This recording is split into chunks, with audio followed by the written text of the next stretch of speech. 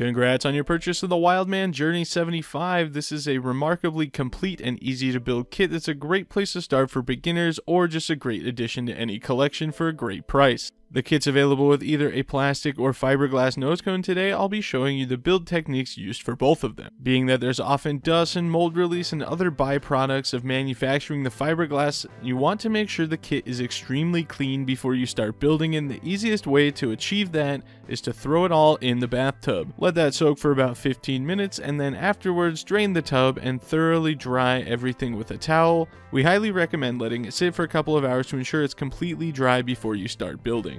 While we're waiting for that to dry, let's go over the materials you're going to need to build this rocket. To keep everything affordable and quick, we're using 5-minute epoxy. However, if this is your first high power build, we might suggest going to 15-minute epoxy just to give yourself a little bit more wiggle room. You're going to need some 120 grit sandpaper and popsicle stick. You can only get one size of them. Make sure to get the bigger one. Some rubbing alcohol to keep parts clean, as well as a marker or pencil to mark what you're measuring out. A roll of masking tape is going to come in handy as well. Finally, you'll need a drill and drill bits because we do have to put some holes in some things, and incidentally, that's where we're going to start. Pick whichever of the two centering rings you like best and designate it your forward ring. Mark it and drill a 3/16 hole in it. This hole is going to be used for your eye bolt to attach your shock cord to, and we'll get to that a little bit later. Now take both rings and the motor mount tube and grab your 120 grit sandpaper and very thoroughly sand everything that is going to have epoxy attached to it. Varying your sanding direction can ensure you have a proper composite bond and make this build as strong as it can be so it can last for years and years to come. Once everything is sanded, wipe everything down with a paper towel or towel with rubbing alcohol and let it dry before you start assembling things. Once you're ready to go, mark 1/2 inch and 5 1/4 inches from one end of the motor tube. These are going to be where your centering rings get glued. We're only going to be gluing the forward ring for now so we can do internal fillets. A great way to ensure you can easily get the rear ring out is to make sure it's a slightly loose fit on the motor tube and create yourself a masking tape recovery harness, as you can see in the video here. This way, once we need to take the ring out, all we have to do is pull on the piece of tape and we're good to go. After that's all said and done, what we have to do is glue the forward ring in on your 5 1/4 inch mark. Now, you can use a piece of masking tape like you see here to ensure you keep it lined up. Just be positive that you get that tape off before the epoxy starts drying, or you are going to have a real bad time trying to sand then scrape that all off the motor tube. Once you're confident the ring's in the right place, grab your shock cord and one of the quick links and tie a cinch knot like you can see here, or whatever knot you feel is your favorite. If you want to ensure that it stays nice and tight and won't ever come undone, I like to wrap a little bit of tape around the tail, make it nice and tight, that way it has to struggle real hard if it ever wants to come out. After the glue is dry, we're going to go ahead and take our eye bolt and install it in the hole we put in the forward centering ring, and use a wrench to ensure we are tightening that nut down as tight as we can possibly get it. It's not a bad idea to throw some thread locker on here either, because you'll never have access to this again once it's in the rocket. Then simply attach your quick link to that eye bolt and again use a wrench to tighten this properly. You will not have access to this anymore once it's in the rocket, so you don't ever want it to come undone. Now that that's all tidy and ready to go, we're going to stuff the shock cord nice and tight into the motor tube so it's out of our way, and we're going to grab the airframe and start sanding the inside of it to ensure that we have a proper bond when we get the motor mount assembly in there.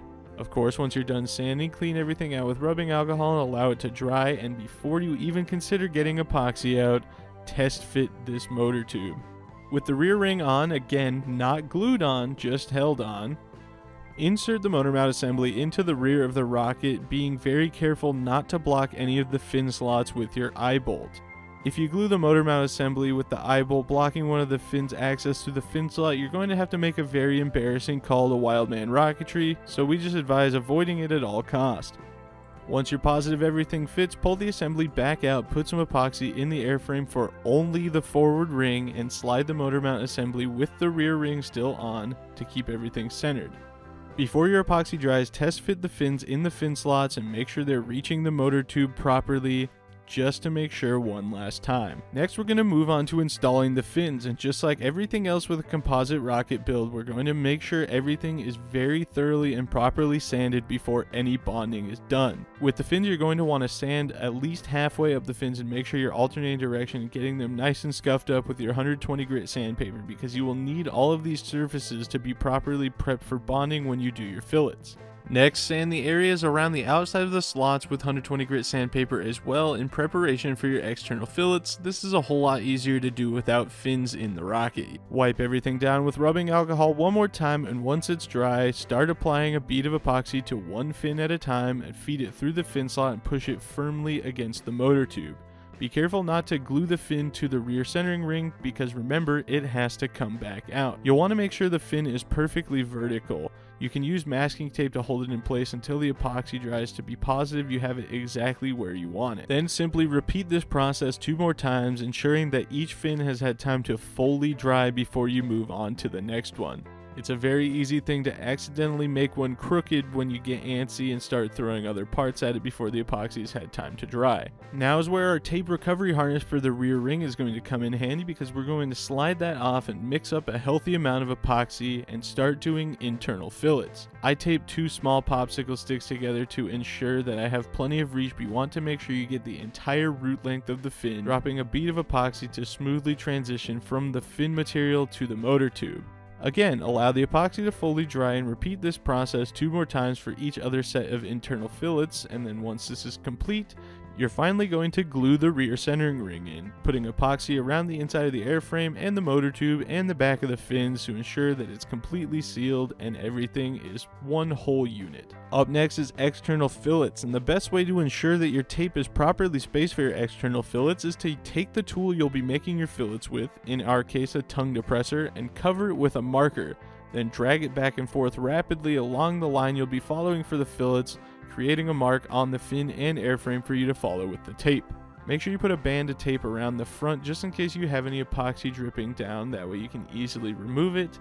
And once your tape is in place as such in the video, mix up a healthy batch of epoxy, pour it in, and in one smooth motion use your fillet making tool from front to back to make a perfect smooth fillet. And just like with the centering ring, you want to remove that tape before the epoxy starts to cure, or you're going to have a bad time. And as is a recurring theme, you'll want to let the epoxy dry thoroughly and repeat this process 2 more times. Boom, just like that, the hard part of the build is done. Next, we're going to move on to our rail buttons, so we're going to drill a 1/8 inch hole 2 inches from the bottom of the tube and center it as perfectly as we can get it. It's not imperative that it's exactly in the center in this case. However, what is imperative is that your forward rail button hole is perfectly in line with the rear one. To do so, install your rear rail button, snugly tightening it with a screwdriver, and use a straight edge to mark 24 inches from the bottom of the airframe, ensuring that it is properly lined up using the rail button as a reference. A great way to ensure that you actually have it lined up is to take the screw out of your upper rail button and set it on the airframe and stare down it and make sure everything is lined up. You'll want it to be as close to perfectly lined up as possible to prevent any binding on a launch rail, because if you have it off far enough, one of these rail buttons can easily get ripped off. Once you're confident it is properly aligned, drill 1/8 inch hole at the 24 inch mark and install your upper rail button. It's a good idea to cut down this screw, leaving about 1/8 of an inch past the rail button to ensure that the pokey end of it doesn't start eating into your shock cord. Oh, but we're not done drilling just yet, friends. You're going to move up about 6 more inches and put one more 1/8 inch hole in the airframe above the rail button holes. This is your pressure relief hole, and you need it to ensure that the nose cone safely ejects every single time. For the plastic nose cone kits, all you have to do is use an X-Acto knife to cut out the flashing in the bottom of the nose cone mold, and you'll have to widen it a little bit with the knife to get the quick link through, but it's not a big deal. For kits with a fiberglass nose cone, you'll want to take the provided bulk plate and drill a 3/16 hole in the middle, which is conveniently marked for you. Once that's done, we're going to again use a wrench to as tightly fasten our eye bolt as we possibly can, and once that's in, we're going to glue that bulk plate inside the nose cone coupler. Allow that to thoroughly dry and then do a fillet on either side of it with your epoxy, and once that's completely dried, we're going to glue it in to the nose cone. Ladies and gentlemen, we're on to the final stretch. Take the opposing end of your shock cord from the one we tied a quick link to earlier and tie another quick link to it. I use electrical tape on this side just to keep things nice and tidy. About 1 foot from the end, grab your third and final quick link and tie it into the shock cord like so. This is going to be your attachment point for your parachute, and then all you have to do is attach your quick link to your nose cone of choice and then decorate your Journey 75 to your heart's content. And then you're done. Congrats on your Journey 75 build. Now your next journey is to head out to a rocket launch and put a motor in it. Thank you so much for watching this Wildman video. Don't forget to hit like and subscribe so you can keep up with all the exciting Wildman video content coming, and we'll see you next time.